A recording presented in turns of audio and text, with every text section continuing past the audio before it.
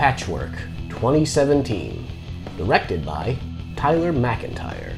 Starring Tori Stolper, Tracy Fairway, and Maria Blasucci. Three women awaken to find themselves with a major problem. They've somehow been sewn together into a single person, and they have no idea how they got there. How did they end up this way? And will they be able to figure out a way out of this grisly shared existence? This film was recommended by a fan. Thanks for the suggestion. This was a refreshing take on the Frankenstein story, which ends up being a film about empowerment with a body count. It's pretty obvious that the people that made this film were major Re-Animator fans as well.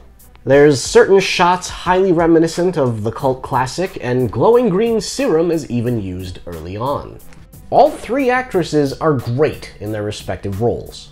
But Tori Stolper really carries the film in a double performance as one of the women and as the single entity they spend a majority of the film as. The script for this film is solid and hilarious, with a major plot twist that you do not see coming. There's pretty great makeup effects in this one as well. The asymmetry of the body was a nice touch in particular that I appreciated. This also ended up being the feature film debut for director Tyler McIntyre, which I'd consider a hilariously gory home run.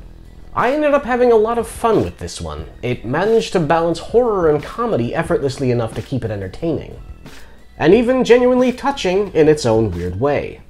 Verdict: highly recommended. A refreshing new take on the Frankenstein story that will leave you in stitches. That concludes this week's review.